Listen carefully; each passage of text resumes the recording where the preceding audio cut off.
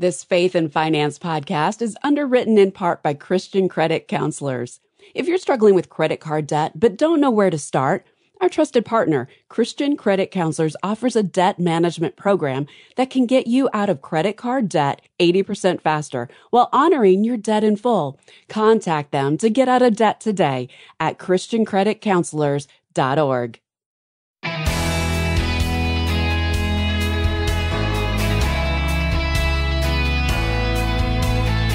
Paying off debt is always a good thing, but paying it off before retirement is one of the best financial moves you'll ever make. Hi, I'm Rob West. It's a disturbing trend. More people than ever are retiring with debt. That reduces their lifestyle choices and increases the likelihood they'll have to return to work at some point. Today, we'll talk about carrying debt into retirement and how you can avoid it. And then it's on to your calls at 800-525-7000. That's 800-525-7000. This is Faith and Finance, biblical wisdom for your financial journey. Okay, so the latest numbers on this aren't good. According to the Federal Reserve's 2022 survey of consumer finances, the percentage of folks 65 to 74 with debt rose to 65%. When the Fed began tracking this statistic 35 years ago, only 50% of people that age were in debt. Debt will certainly crimp your lifestyle in retirement, and for many people, it could mean having to go back to work at some point. Proverbs 22:7 warns, the rich rule over the poor, and the borrower is the slave of the lender. A recent report by T. Rowe Price showed that 20% of people who previously retired are back working full or part-time. Another 7% of retirees said they're actively looking for work. The major reason, of course, is the need for more income. The rapid rise in inflation over the past few years caught many retirees off guard. On average, things are around 15% more expensive today than they were just 3 years ago. Many retirement budgets, especially those that include debt, are stretched to uncomfortable levels. Now, what can you do about it? Well, obviously, you don't want to carry debt into retirement if you can avoid it. If you're 5, 10, or 15 years away from retirement, set a goal of having all your debts paid by the time you retire. If you can eliminate a mortgage, car payment, or other debt, you can live on less. Having a financial margin, especially in retirement, is critical. Debt hems you in, especially when the economy slows down and the stock market declines. Note the word when, because the economy moves in cycles. You have to prepare for the downturns that will inevitably come. Now, how can you make your goal of retiring debt-free a reality? Well, first, think about ways to get more margin in your budget. Start with cutting expenses. Do a budget overhaul and get rid of things you're just paying out of habit. You can also increase your income. Can you get some work on the side? Think of increasing your income and decreasing expenses as a kind of a 1-2 punch to knock out debt that much faster. Now, there's one really big move you can make, literally. You can downsize to a smaller house. Whether you have a mortgage or not, this can be a lifesaver, especially if you're still paying off your house. If you can downsize enough, you may have sufficient equity to pay off your existing mortgage and purchase a smaller home with cash only, or at least a much smaller mortgage. Moving to a smaller home will lower other expenses like property taxes and maintenance costs. If downsizing isn't an option, do what you can to speed up your mortgage payments. We've talked about increasing your income and lowering expenses. Use that margin to put extra on your mortgage principal. That will reduce the interest you'll have to pay. Making just one extra payment a year can shave off several years of payments over the life of the loan. Now, what about credit card debt? Well, inflation also rears its ugly head there because credit card interest rates go up right along with inflation. If you have credit card debt, you have to make more than the minimum monthly payments. Put extra money on the card with the smallest balance. When that's paid off, go on to the next. That's called the snowball method, and studies show it's the strategy most likely to succeed. We recommend that you not tap into your home's equity to pay off consumer debt. For one thing, it converts unsecured debt to secured debt, and if you fail to make the payments, you could lose your home. Also, if you haven't corrected the behavior that led to the credit card debt, paying it off with a home equity loan may simply increase your debt problem. If you have more than $4,000 in credit card debt, contact our friends at Christian Credit Counselors. They'll put you on a debt management plan to help you pay off your debt 80% faster than going it alone. Do you know one call that we've never gotten here at Faith Fi? It's from the person who paid off their consumer debt or their mortgage and regretted it. We just never get that call. So if you make a plan to get out of debt before you retire, you'll greatly improve your chances of staying retired, and that means you'll have more time and resources to give back to God's kingdom. All right, your calls are next. The number, 800-525-7000. That's 800-525-7000. When you hear the phrase, rich toward God, what comes to mind? Surely it doesn't mean making God rich. Is it about us becoming rich so we can give? Or maybe it's an invitation to something much bigger. In the new Rich Toward God study, Faith Fi has created a way for you to explore and reflect on a well-known biblical parable about a very rich man with a very big problem. Request a copy of the Rich Toward God study today with your gift of $25 or more by going to faithfi.com/give. Frustrated by your health insurance? Confused by the network restrictions and increasing premiums? There's a better way. Christian Healthcare Ministries. CHM is a Christian community delivering a faith-based solution to the high cost of healthcare. Take back control of your healthcare with the ability to choose a provider you trust with no network restrictions and savings of up to 40%. Learn more and enroll today at chministries.org/faithfi. That's chministries.org/faithfi. Great to have you with us today on Faith and Finance. The number to call is 800-525-7000. That's 800-525-7000. We'd love to hear from you today, tackling anything that's on your mind financially as you live. That's your lifestyle. Give, that's your giving for charity and your church and other ministries. O for debt and taxes, and grow your short-term and long-term savings and investments. Live, give, owe, and grow. And here's the really interesting thing is God's word speaks to every one of them. Lines are open. Our team is standing by. You can call right now, 800-525-7000. All right, let's head to the phones. To Texas we go. Hi, Mike. How can I help? Yes, sir. I just want to say I really enjoy your show. I try to listen to it every day. Well, thanks. But I had a question about a financial advisor. I retired in January 23, and in 22 I was still working. And the company that, one of the big firms that had my 401k, they contacted me about, a financial advisor and stuff. And I talked to him. And so anyway, I went with him and everything like that. But, I told him I want to be real conservative, because I'm retiring within a year and stuff like that. Well, to make a long story short, in like 6 or 7 months, he lost over $100,000. So I finally just said, no, I'll just take it back, because I've always done investing. I could do better myself. So my question is that I've talked to a lot of different advisors, but how do you know what are the steps to choose a good financial advisor? They all say that, they do good and, they've done this and done that. But how do you know what steps or questions can you ask to really find out? Yeah, it's a great question.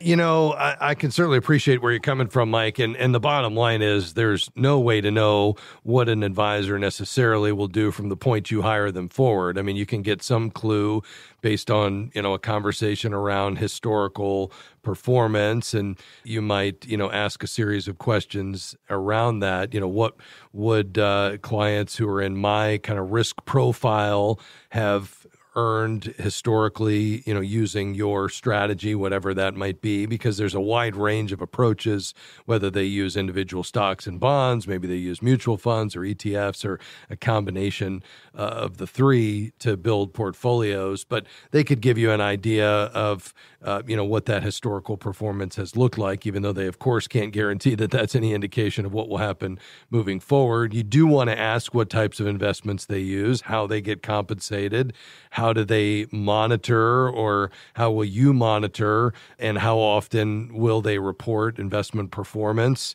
Do they consider the impact of income taxes on investment choices? I mean, things like that. Ultimately, you're looking for a trusted professional, and I think that's where starting with the Certified Kingdom Advisor designation, we believe is a great start, because at least this person shares your values. They've met extensive experience requirements. Somebody who's been in the business 10, 20, 30 years, typically if they're doing what you described year after year for their clients, they're not going to be in business very long. So that historical, experience is important. They've had pastor and client references. They've been trained to bring a biblical worldview. But, at the end of the day, you want to build a trusted relationship. You want to understand that their investment strategy aligns with what you're looking for. And given that you have some expertise and experience in this area because you've done it yourself in the past, obviously you'll be able to kind of talk shop with them a little bit and maybe get a little bit deeper than a typical client in terms of how they're going to manage it moving forward. And so, I think that's about the best you can do. Of course, if you look at their current holdings, for, again, somebody in their risk profile, you could look at, based on some of if they own mutual funds, how have those funds done, and, those kinds of things. So I think just doing your homework, interviewing 2 or 3, and then at the end of the day, prayerfully select someone that you feel like is going to be a good fit for you because they've taken the time to get to know you. They're curious about you and what God's doing in your life. And you feel good about not only the strategy that they'll employ on your behalf, but, the questions you ask around fees and historical performance. I think that's about the best you can do.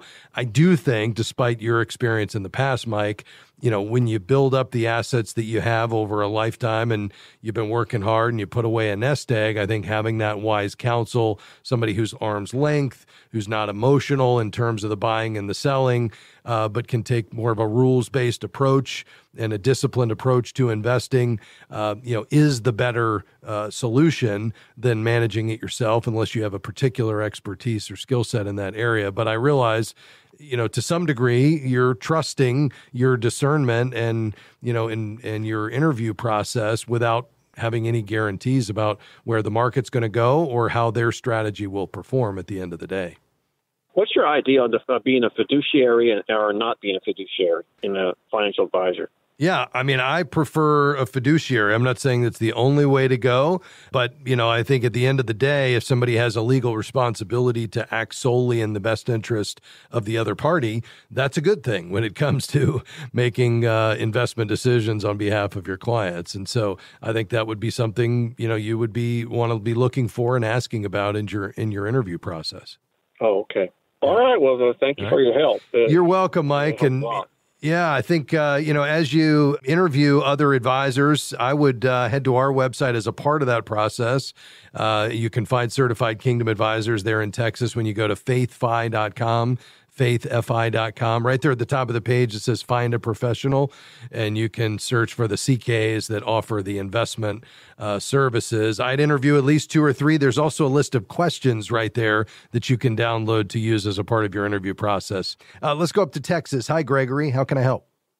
My question is, I'm looking at buying a piece of property for 330,000 acres, 4 acres over here behind where I live, and my friend's going to sell it to me. But should I pay cash or should I finance it? Because I have no credit, but I have lots of treasuries and CDs. Yeah. Well, I think just given where we're at, you've got kind of a double whammy working against you there. If, we've already got higher interest rates, but you make a great point, Gregory. Historically, they're not high, but versus the last 20 years and what we've become accustomed to, they are.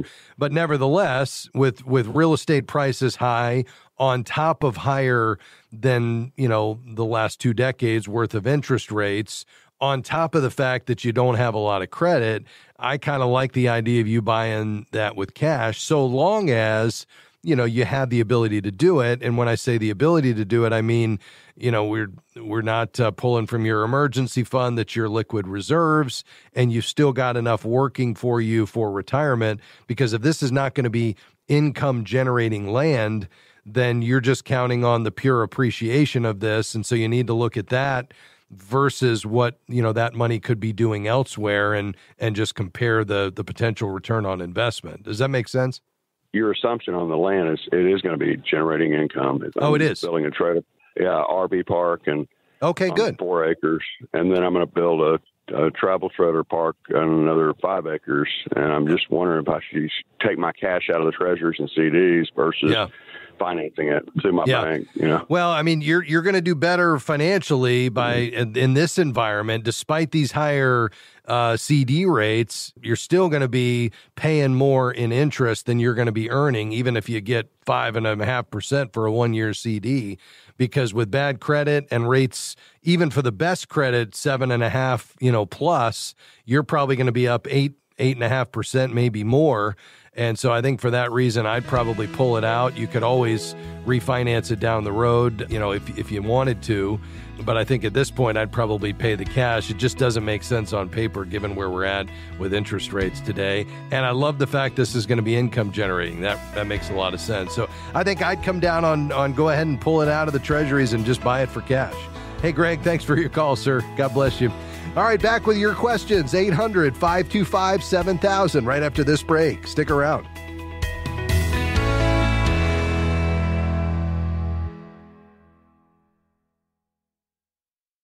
If you enjoy this radio program, you're going to love all of the many different resources waiting for you at faithfi.com and the FaithFi app. You'll find powerful wisdom, free podcasts, articles, videos, and more from leading voices such as Randy Alcorn, Howard Dayton, Ron Blue, and our own Rob West. Grow in wisdom and knowledge by connecting with a community of thousands of Christians striving to be good and faithful stewards at faithfi.com or by downloading the FaithFi app. If the heavy burden of debt is robbing you of freedom and peace of mind, Christian Credit Counselors can help.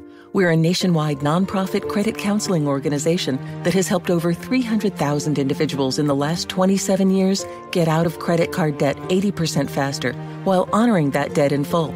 To learn how Christian Credit Counselors can help you, visit ChristianCreditCounselors.org. That's ChristianCreditCounselors.org or call 800-557-1985.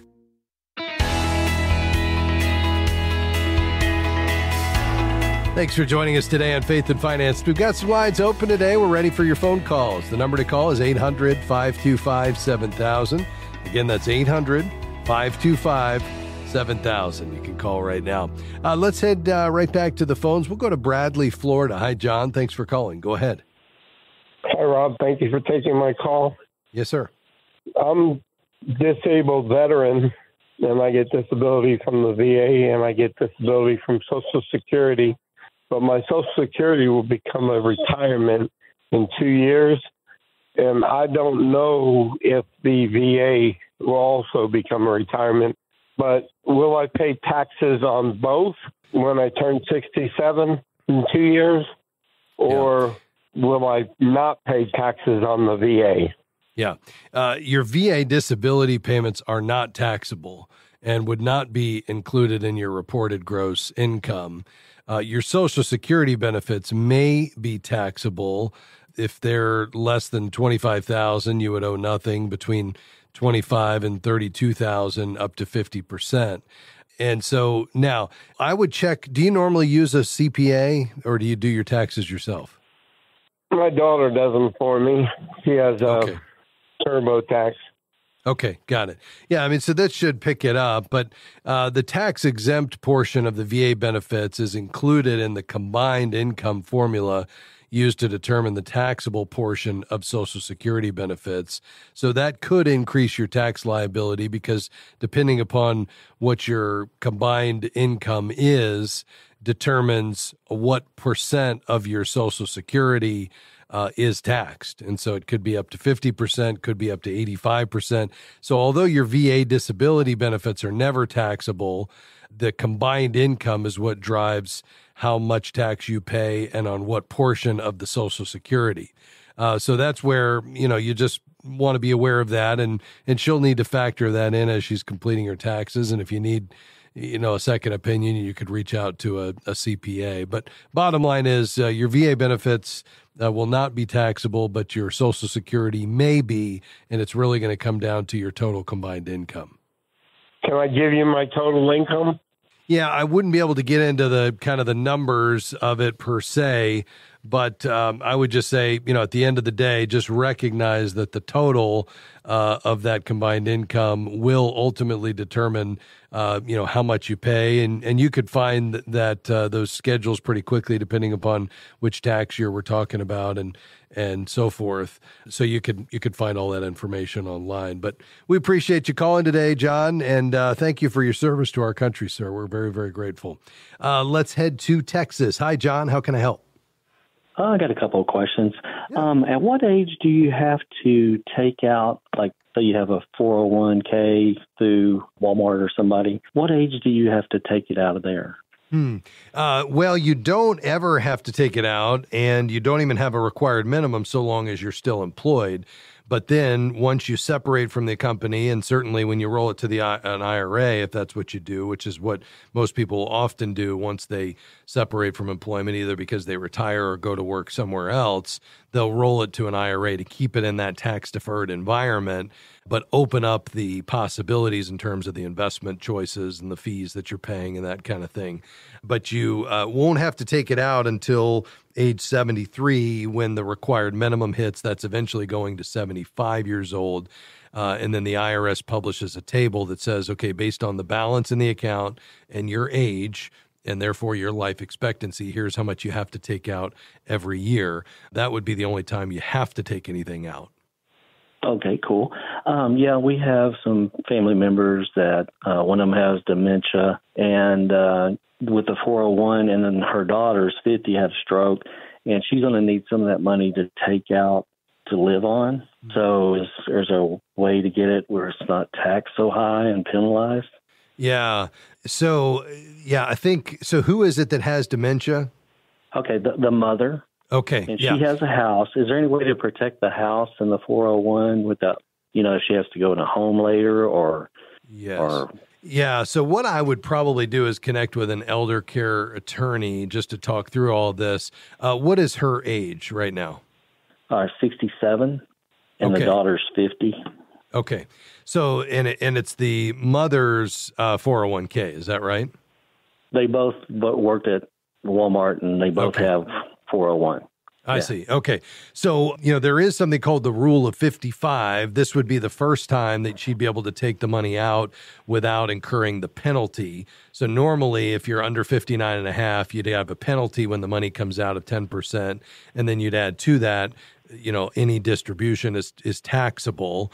And so it would be added to the taxable income. So the 10 plus the tax, federally and state tax, let's say that could be 30, 35% right off the top. If you're 55 and you lose your job or leave your job, you can begin taking distributions from your 401k without paying that early withdrawal penalty, again, as long as you're 55 or older. So that would be the first thing. With regard to protecting those assets, I think that's where talking to an elder care attorney is going to be important. It's always important to have legal documents up to date, but certainly with the diagnosis of dementia, or of a stroke, it's important to make sure those wills, financial power of attorney, healthcare power of attorney, that all of those are up to date. And then, of course, a living will or what's called an advanced healthcare directive. And then the estate attorney can help with the preservation of assets in the event that either of them need skilled nursing or to help them qualify for Medicaid while preserving the assets for the heirs. In this case, the mom for the daughter. And then, if they have, as the dementia progresses, of course, they could likely have increasingly difficulty with money management tasks. And that's where having that trusted family member or caregiver selected to manage the finances is going to be really important. But some of those things can be put in place with, an irrevocable trust or, some of the other tools that they have, special needs trust to protect assets and preserve Medicaid eligibility. So I think that may be the next step here, John, is to visit with a godly elder care attorney. Okay. All right. Well, you've been very helpful. I appreciate your time. Well, you're welcome, John. If you don't have somebody that you know of, you could reach out to a certified Kingdom advisor there in Texas. They would all have estate attorneys that they work with. and they would, you could say, listen, I'm looking for somebody who's a believer. So just go to faithfi.com, click find a professional, do a search, and you could call any one of those CKs and just say, I'm looking for a godly elder care attorney. Can you make a referral? And they would likely be able to do that without any trouble. Hey, God bless you, John. We appreciate you calling on behalf of your family members. Well, that's going to do it for us today. I hope you found something helpful and encouraging today, but above all else, I hope you were encouraged to go back to God's Word. In our role in managing God's money, we always need to be reminded that God owns it all. We're stewards, and money is a tool to accomplish God's purposes. So as stewards, we have to understand the heart of the Master. We find that in Scripture. A big thanks to my team today, Taylor, Devin, and Pat, and we'll see you next time right here on Faith and Finance. Faith and Finance is provided by FaithFi and listeners like you.